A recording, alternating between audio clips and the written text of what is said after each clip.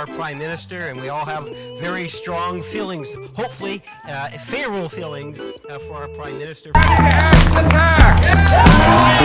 I take to big challenges and questions, a lot of it is me hearing directly from you. Ready to build the homes! I really appreciate you bringing that up. Thank you.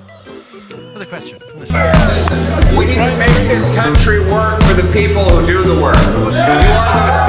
Burning oil and gas for its energy is no longer going to be the kind of imperative that we have. What are you going to do about our carbon tax prices and our gas prices? Carbon tax prices and gas prices. We're going to axe the tax.